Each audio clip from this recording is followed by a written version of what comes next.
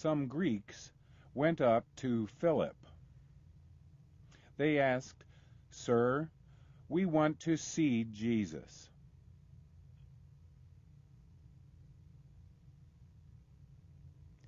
The teacher's goal is to help people see Jesus,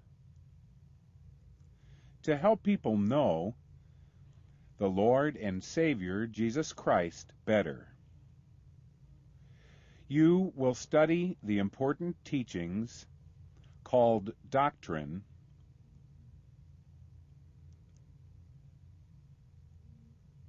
Christian teaching is not old, boring, or dead. Christian teaching is alive. Why? Christian teaching is joined to Jesus Christ, our living Savior.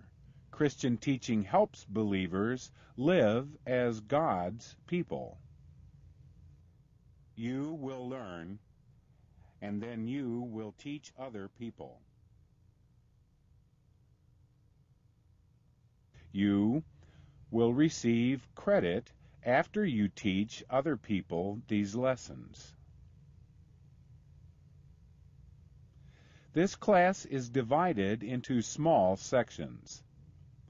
Each section ends with an assignment.